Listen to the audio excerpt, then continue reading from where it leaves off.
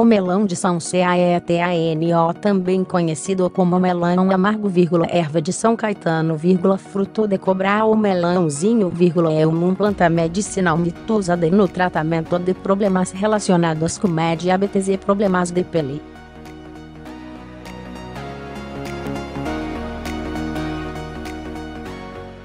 O nome científico desta planta medicinal é mamórdica charantia, o fruto desta planta possui um sabor amargo característico, que fica mais pronunciado à medida que ela amadurece.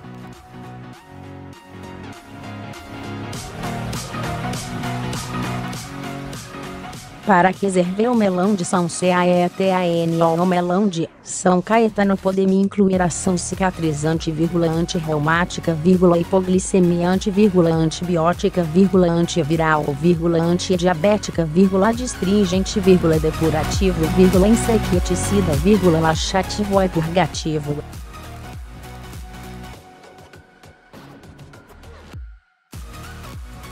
Assim, essaplantapodeserutilizadapara Regularosníveisdeaçúcarnosangue, Ajudandoporissonotratamentodadiabetes, Ajudarnotratamentodeproblemasdepele, feridas, lesõesnapeleeeczemas, Aliviaraspicadasdeinsectos, Ajudarnotratamentodaprissãodeventre.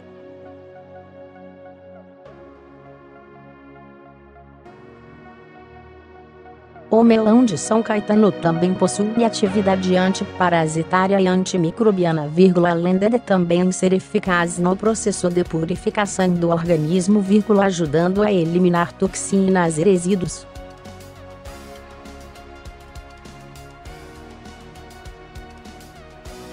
OMelão-de-são-Caetanoéumfruto, eporissopodeserconsumidonaformadesuco, polpaouconcentrado, deformaausufruirdosseusbenefícios.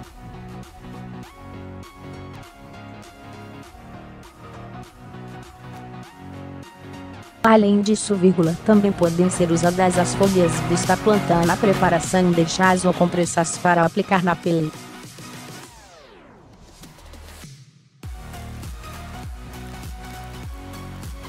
No entanto, é importante consultar o médico para que seja indicada a forma e quantidade ideal para consumo.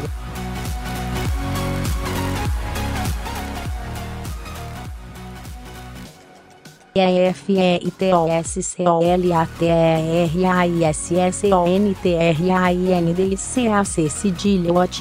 melão-de-são-Caetano não é recomendado para gestantes, mulheres em período de amamentação, pessoas que estejam com diarreia crônica ou que possuem hipoglicemia, isso porque o consumo desse fruto pode causar aborto, agravar o quadro de diarreia ou diminuir muito a quantidade de glicose no sangue.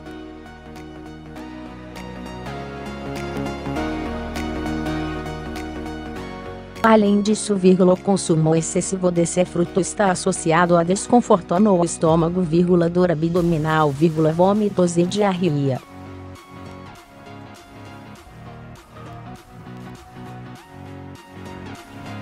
Por isso, é importante que a quantidade diária de melão-de-São-Caetano seja recomendada pelo médico para evitar complicações e efeitos colaterais.